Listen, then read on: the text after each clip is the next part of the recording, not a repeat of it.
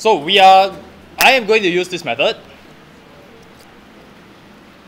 2x, x. Here I am supposed to have 2x squared. I am expecting to get 9x over here and negative 5. Okay, so factors of 5, I've got 1 and 5. What happens if I put 1 and 5 over here? So I have x. When I take x times 1, I have 10x at the bottom. What I really want is 9x. Okay, so what do you think I should do to the x and the 10x? Which one has a negative sign? Okay, there should be a negative sign over here. Therefore, there will be a negative 1 over here, isn't it? Okay, so now I have factorized it. Didn't take too much effort. 2x minus 1, x plus 5 equals to 0. This is called factorizing. Am I solving yet? No. Okay, something multiplied by something gives me 0. What does that imply? One of them is 0. Okay, so this tells me that 2x minus 1 equals to 0 or x plus 5 equals to 0. Therefore, x equals to half or x equals to negative 5. Right? Okay, if you use a multiplication frame, you should still arrive at the same answer. This step is just working. It's not necessary. This step is necessary. It is important. Okay, so I now want you to try it 3. Solve the equation 2x multiplied by 5x plus 3 equals to 9 multiplied by 5x plus 3. Okay, solve this. Again, this time I'll give you 2 minutes. Okay, we'll stop at 1:35.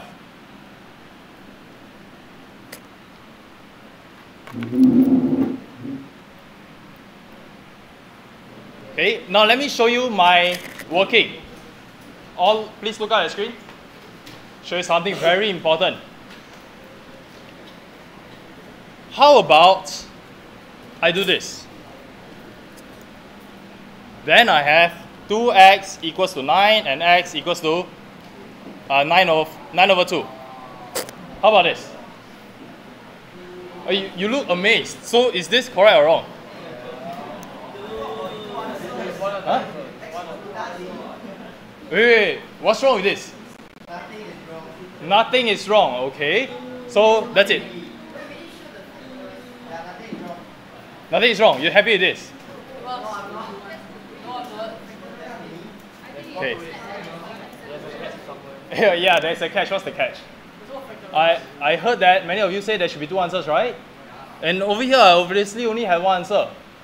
So this is incomplete. Anyway, what have I done by cancelling like this? What exactly am I doing? Okay, I'm dividing both sides by 5x plus 3. Anything wrong with that? Nothing wrong? Okay, let's see another approach. Let's take a look at another approach, which I believe most of you tried doing it this way. So you have 2x, 5x plus 3, then minus 9, 5x plus 3. Okay, so you subtracted 9 times 5x plus 3, minus 3 on both sides. And you realize that there is a common factor. Right, Darius?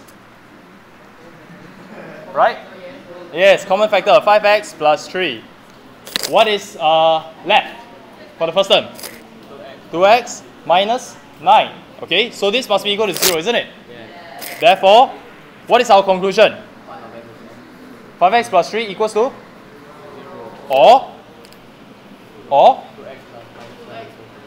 Okay, or 2x minus 9 equals to 0. Okay, so here we have x equals to negative 3 over 5 or x equals to 9 over 2. Notice that if we compare this to what I did earlier on, 2x, 5x plus 3 equals to 9, 5x plus 3. If we compare these two, so we had 2x equals to 9, x equals to 9 over 2. Look at the difference. This is partially correct, isn't it?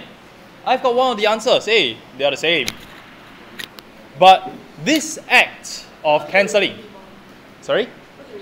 Yeah, so what exactly was I doing when I removed them? You mentioned correctly that I was dividing by 5x plus 3. What's the problem with that? Okay, looking back at this, what do we conclude over here? What do you conclude? 5x plus 3 could be equals to 0. Is there going to be a problem if I try and divide by 0? Yes. Yeah. In this case, we are going to lose this solution. It's lost. Okay? So the correct way would therefore be to factorize this way. Alright? You should have covered this in lower sec already. Okay, so that's all that I want to cover for 2.1, which is simply a recap. So homework for exercise 2.1, we're going to do very few questions. Question 2b and 2f. That's it.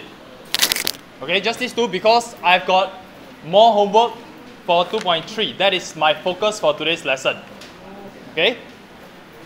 Now this one you will combine with exercise 2.3 homework. I'll let you know when it is due later on. Okay? So you'll be wondering, hey, what about topic 2.2? Yeah, we are going to be leaving that for later. Okay, we're going to be coming back to this topic 2.2 when we come to chapter 6. Alright, so let's skip this first. We shall now move on to 2.3. Okay, topic 2.3 is completing the square.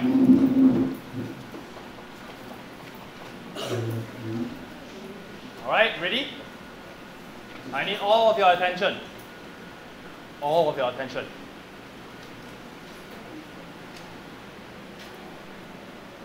Okay.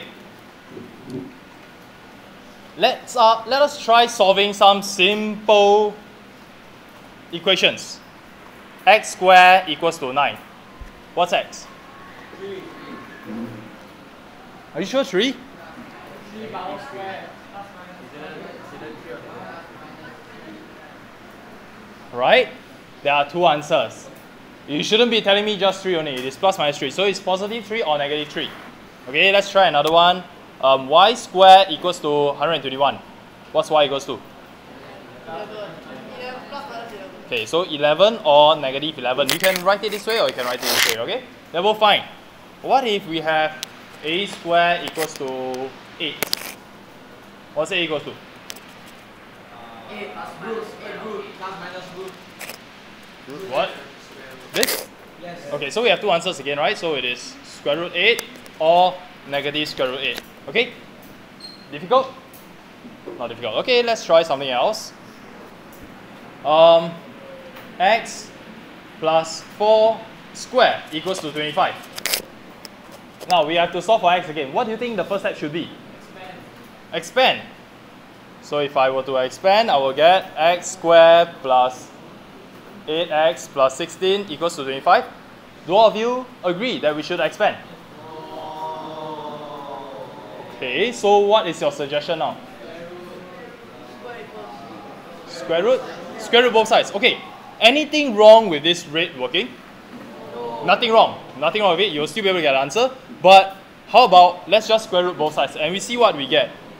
So we have x plus 4 equals to 5 or negative 5. What is x now equal to? 1 or? Or? 9. Negative 9, okay? Right? All agree?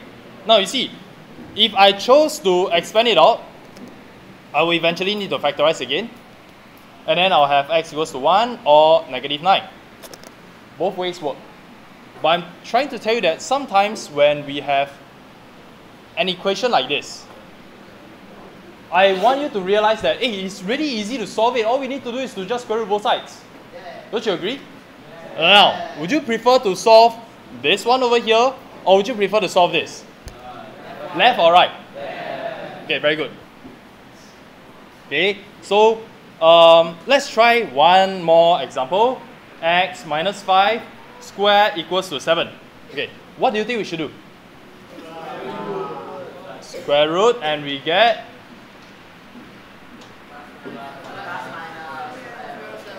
okay, so x must be equal to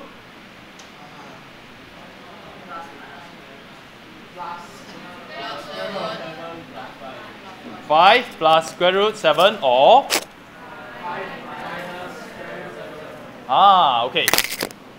Very good. Now, suppose I were to expand this out, okay? Let me just do some side working from here. X square, if I were to expand it out, I'll get x square minus 10x plus 25 minus 7 equals to 0. Square minus 10x plus 18. Am I right? Okay. Suppose the question is to solve this. X square minus 10x plus 18 equals to 0. How will you solve it? Factorize? Shall we try factorizing this? Okay, let me remove all these first. So now, new question. New question. I want you to solve this. X squared minus 10x plus 18 equals to 0. Factorize. Come on. You learn factorizing, right? Can we factorize? X with something equals to 0. What is this over here? Can we factorize? Cannot. How do you know cannot? Because mode 3 actually tells you that you're going to get a whole string of decimals, right? That is a clue that you cannot factorize it. Then how? Use the plus minus? What do you mean? Quadratic formula. What if you are told not to use the quadratic formula? Then wouldn't it be great, class listen, wouldn't it be great if I can change this form into this form, then from this form I change it into this form, and then I get my answer x minus 5 equals to plus minus root 7. Then x equals to 5 plus minus root 7. Is this the same answer as what your calculator told you when you tried to solve for this? Okay, you get it? Wouldn't it be great if you were given this equation, there's some way for you to change it to this form, then there's some way to change it back to this form, such that I can solve for x equals to 5 plus minus square root 7. Okay, plus 7. Okay, we'll figure this out together, okay? Alright, Darius? Okay, some warm-up questions. I will now give you little squares. These are squares that measure 1 cm by 1 cm. Okay, 1 cm by 1 cm. I give you 4 of these squares. Can you form a big square with this? I give you these 4 little squares. They are identical, all 1 cm by 1 cm. Can you form a big square with this? Okay, what will you measure? 2 by 2. Okay, so we will get this. 2 cm by 2 cm, right? What's the shape of this? It's a square. Okay, what if I give you, let's say, 9 of them? 1, 2, 3, 4, 5, 6, 7, 8, 9. Now arrange them into a square. Can you do that?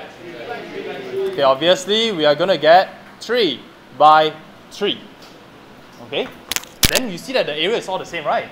Okay, what if now I give you 8 of them? 1, 2, 3, 4, 5, 6, 7, 8. I want you to form a square for me. Can you form a square? Huh? The outline? Oh, no. I'm not talking about IQ questions. Okay? I'm talking about simply piecing them together to form a big square. I don't care about one big outer square, little squares inside. No, I just want one square. That's it. Can you do it? Let's try and arrange them, okay? 1, 2, 3. Should I go down to the next row? Yes. Okay, 4, 5, 6. Go down. 7 and 8. Do I have a square? No, I don't. If only I have how many more pieces? 1. If only I have one more piece. Okay, if only I have this. If I add one square, I would have completed the square. You get it? If I add in one small piece, I would have completed the square, right? And you'll be measuring 3 by 3. Okay, let's try another example. Oh, very tired of drawing squares. Let's say I have 13 squares. Okay, 13 little squares. I want to form a big square. Can I do that? No. Okay, what do you think we will end up with? How many on the first row? 4. Wow, how do you know? Okay, 4. Then next row, another 4. Okay, another 4. And then 1. Okay. So I don't have a square. What should I do in order to complete the square? If only I have 3 more squares, then I would have completed the square to give me 4 by 4 to get 16, isn't it? Yes. Okay. This is with numbers only. Now what does this actually mean? Okay, what does this mean to you? Are you expanding? Okay, yeah, you can choose to expand, but x plus 2 squared, doesn't that also mean this? X plus 2 multiplied by x plus 2? If I draw it pictorially, shouldn't it look like this? X plus 2 over here, and over here, x plus 2 as well. Agree? And if I show it this way, if I have this to be x, I don't know how much is it, okay? And over here I have 2 units. Does this still make sense? X plus 2? Yes. Okay, and on this side, x, and this side 2. Does it still make sense? Yes. Okay, what is the area over here? The shaded one? X squared. Okay, excellent. So we've got x squared over here. What do we have over here? This part? 2x. This part? 2x. And the last bit? 4. This tells us that this is equals to x squared plus 2x plus 2x plus 4, which is x squared plus 4x plus 4, which is how we expanded, right? Okay, so this is the pictorial representation, okay, for a perfect square like this. What happens if I didn't have a 4 over here? What happens if this is a blank? Is this a perfect square? No, it is not. What shall I do in order to complete the square? I need to add 4 in order to complete a square, and then the completed square form will look like x plus 2 squared. Agree? Okay. This is some basics that we need to know first. Now, I give you another expression. X squared plus, let's say, 8x. Is this a perfect square? No. Is this a perfect square? Can I write this as x plus something and then square? Is this a perfect square? No. Yeah, I can't do that. But I would like to try to do it. Let's look at what it means pictorially. X squared plus 8x. You have x, this is x. So this is obviously x squared, right? Now 8x is simply 8 times x. Okay, let's say I have it over here. This is 8x. How much do you think this is? 8. And this must therefore be x, right? Okay, does this actually look like a square to me? To you? Doesn't look like a square, right? Let's compare this with this diagram. Okay, there are some similarities, but not the same. Now I'm going to try and make this into a square.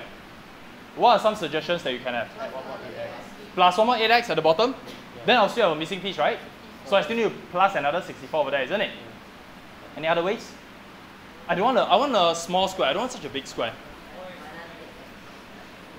Okay, how about this? I try to split this into 2 equal parts. Okay? How much is this now? 4 and 4, right? Now I'm going to move this piece. I'm going to move it over here. Okay? So this is what I'll get. So this portion it will be? How much is this portion? 4. This must still be x. Okay, so now this 8, originally 8, I'm going to split it up into 4 and 4. Okay. This is 4. Is this diagram still representing 8 squared plus 8x? Sorry, x squared plus 8x? Yes, it is still representing that. Is it a perfect square? What do you think I must add to... Oh, you guys are fast, huh? So what is the missing piece? 16. If I add in 16, what will I get? Perfect square. Okay, so now I want to add in a piece of 16, and what therefore will be a perfect square? what is your perfect square going to be? What are the dimensions? X plus 4 times x plus 4. Okay, that is if I add in 16, right? Okay, so now, can I say that this x squared plus 8x is actually equal to x squared plus 8x plus 16 because we wanted to add in the missing piece, right? 16. Can I say that they are equal? Oh, I can't. Then how do I ensure that they remain equal? I added a 16 to the right hand side, right? What do you think I should do to ensure that the left hand side is still equal to the right hand side? X plus 4 bracket square. X plus 4 bracket square? Not yet, not yet. What do you think I should do to ensure left hand side equal to right hand side? Because as we all can tell, they are no longer equal. Plus 16 to which side? To the left hand side. But the left hand side was originally my question, right? I don't want to change my question. What should I do? Minus 16. Excellent. Minus 16. Okay? Now, are they the same? Yeah, they are equal. In addition, we have done something magical. We have done something magical. What's so magical about this? This three